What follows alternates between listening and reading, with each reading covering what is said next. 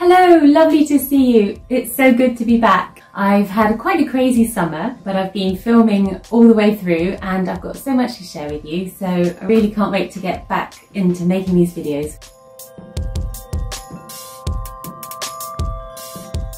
I'm going to start with this week's vlog, which is about my trip across to the UK.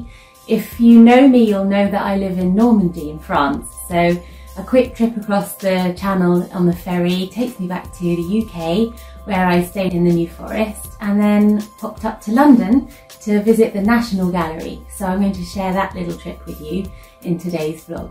I hope you've all been well and had a good summer. I managed to take a break and just sort of switch off for a little while. We went camping for a couple of weeks and we love to go camping because it really forces you to get back to nature, to slow down, kind of switch off technology and just chill out properly. So just got back from that and feel all refreshed and ready to start again. So enjoy today's vlog and I'll see you again at the end. The journey from France across to England takes about 5 hours on the ferry, and then there's another hour's drive along to the New Forest where my family live. The New Forest is home to about 3,000 wild ponies that roam freely, and it's just wonderful to see them in their natural habitat. It's made up of about 140,000 acres of protected land located in southern England. Something else you'll find all over England are these postbox knitted toppers. They're usually made by mystery knitters, and I love this one just down the road from where I was staying, which was knitted to celebrate the Queen's Platinum Jubilee. I'm very lucky that my parents live right by this gorgeous stretch of coast, and although I was on a working break, I did take some time to run along this coastal path and look out at the lovely view of the Isle of Wight and the Needles.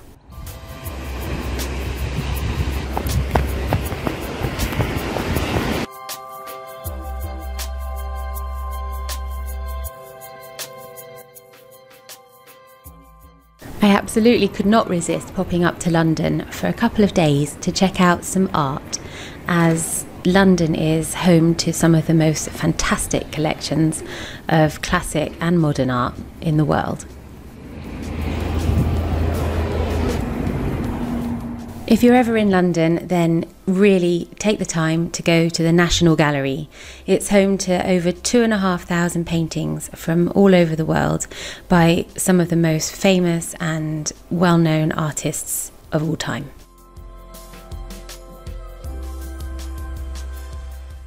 I really enjoyed reading the explanations of the works of art because they really educate you about the artist and about the painting. It tells you interesting little facts, and as I haven't ever studied art history, I found this really interesting. There's so many hidden gems in some of these paintings, little clues and symbolism, and I thought it was nice that the curators took the time to make it accessible to everybody. As an artist myself who works with a lot of bright and contrasting colours, I love the explanation of this painting here by Georges Seurat, which explains that he reworked some of his paintings after he had invented the technique of using dots of contrasting colour to create a vibrant and luminous effect. I felt really emotional when I just stumbled upon this painting by Gogh.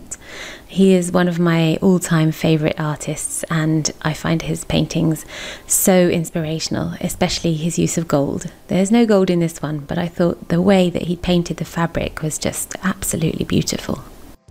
If you've not checked out my other videos, then don't miss out. I shared my trip down to Antibes, where I went to the Picasso gallery, and also to Saint-Paul-de-Vence, where I interviewed a local artist there about her abstract work.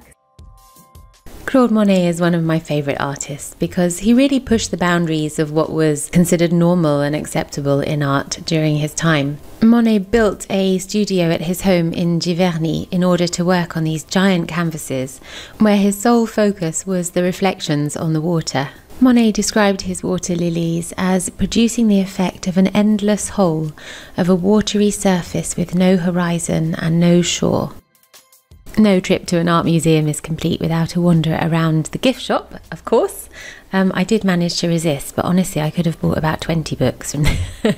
The trouble was I was day tripping in London and only had a rucksack, so I couldn't actually carry the books with me all day long.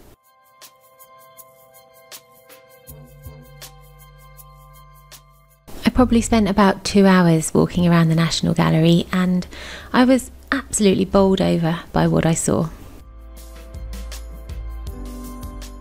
I've seen the art produced by all the great masters. Now I'm going to head to the Royal Academy of Art to see what my contemporary fellow humans alive today are getting up to in the art scene. Just a quick word before I go about London and Londoners. Having lived in France for years, 20 years, and being quite used to Paris, I've been to London sort of once in the last 10 years. People are so friendly. They are so nice. Everyone says sorry, like there's a guy who's watering the flowers in the park and I turned to look because he turned his hose on. He said sorry. So it's alright, just doing your job. Like you can stop and ask directions and people just go out of their way. Just general politeness. The French, I love the French, but I wouldn't give up living in France for the world. But they are a lot more direct than the British. They do say exactly what they think most of the time, whereas the British probably think just the same as the French but don't say it to your face or don't imply it either in the way they speak. And it's quite nice actually from time to time to be immersed in such a polite society. That's how I feel anyway as a day tripper here. What do you think about the French and the British as far as politeness goes? Let me know in the comments below. Next week I'll share with you the summer exhibition that I went to see at the Royal Academy and also some of the work at the Tate Modern.